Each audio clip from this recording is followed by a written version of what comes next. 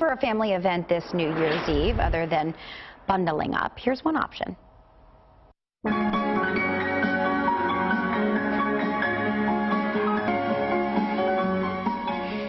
Bean in Freeport will hold its annual New Year's Eve celebration. It promises lots of fun for everyone, including live music, arts and crafts, even fireworks. And we asked a few people what their New Year's resolutions are.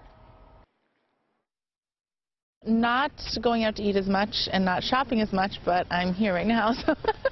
But just trying to be more cautious with where I'm spending my money. Throughout the year, I've always wanted to have a little bit better diet, and definitely eating healthier throughout this next new year would be pretty good.